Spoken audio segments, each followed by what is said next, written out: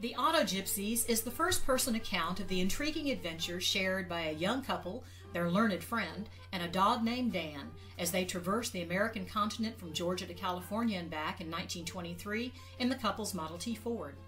In this time before any type of modern highway system existed, auto trails marked with colored bands on telephone poles guided these intrepid travelers from one town to another on mostly unpaved roads. With no motels and fast food eateries along the way, their shelter was usually a simple canvas tent pitched in a public campsite or along the roadway, and their meals were prepared on a camp stove using provisions purchased from small-town groceries and local farmers along the way. Their plan was not just to drive to California, but to visit some of our country's national treasures along the way. Their route took them to such scenic places as Lookout Mountain, Mammoth Cave, Pikes Peak, the Grand Canyon, and Catalina Island.